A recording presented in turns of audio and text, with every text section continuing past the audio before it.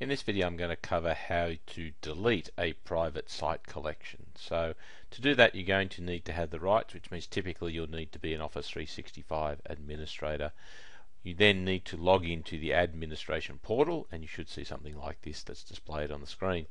To get to the SharePoint Admin Center, go to Admin in the top right, select that and the pull down menu will appear.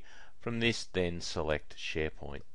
This will then navigate you to the SharePoint Admin Center and it will also list all the site collections that you currently have available to you. To delete a site collection, simply select that site collection and then go up to the ribbon menu and select the delete option.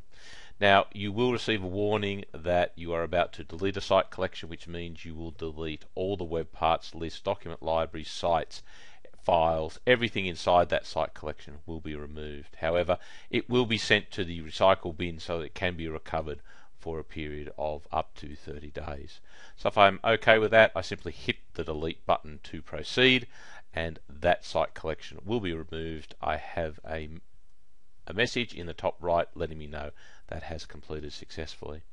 Now, if at some stage I do wish to recover that, I can go to the recycle bin, which is on the ribbon menu, and in there I will see the site collections that I have deleted, and remember that I have up to 30 days to recover those.